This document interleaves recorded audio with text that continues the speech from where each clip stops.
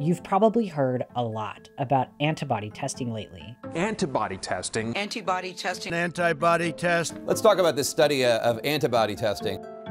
Antibody tests are meant to recognize a past infection, and people are lining up to get tested to see if they've had the coronavirus. Many tests have hit the market, but there are still questions about how accurate they all are. Even with a very good test, it's possible to test positive for antibodies even when you don't actually have them. Those tests perform better when there's a high prevalence or high incidence of disease.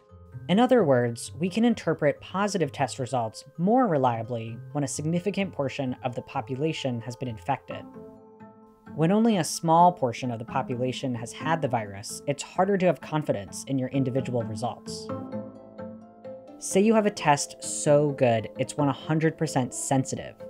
That means that every time you show it a sample containing antibodies, it recognizes them. And say that same test has a 95% specificity.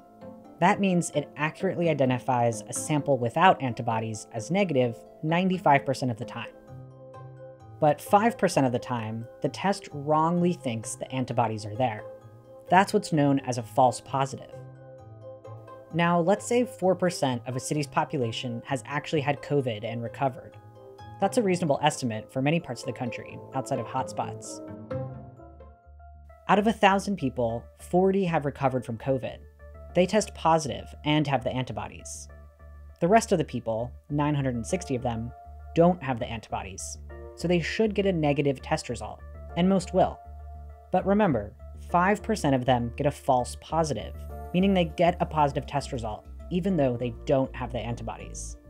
In this scenario, it's actually more likely your positive test is wrong than right. In other words, you're still more likely not to have the antibodies. But all 88 people think they have the antibodies. If they all go back to normal life, more than half will still be at risk of catching and spreading the coronavirus. Now, let's imagine a group of 1,000 healthcare workers who come in contact with COVID patients every day and have a higher rate of infection. For them, antibody tests might be more reliable than for the general public. Let's say 30% of those workers really did have COVID in the past. In this group, 300 people get true positive results. The remaining 700 people don't have antibodies, but 35 get false positives.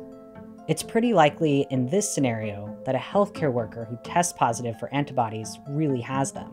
So the rate of infection in the population you're testing is really important. But even if you get a true positive test result, scientists aren't sure yet if that means you won't get the virus again. I mean, we're assuming that if you're infected and you have antibody, you're protected. And I think that's a reasonable assumption based on our experience with other viruses.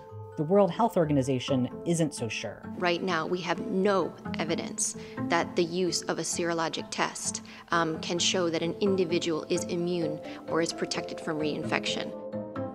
So even if you get a positive antibody test, it doesn't mean you should stop social distancing.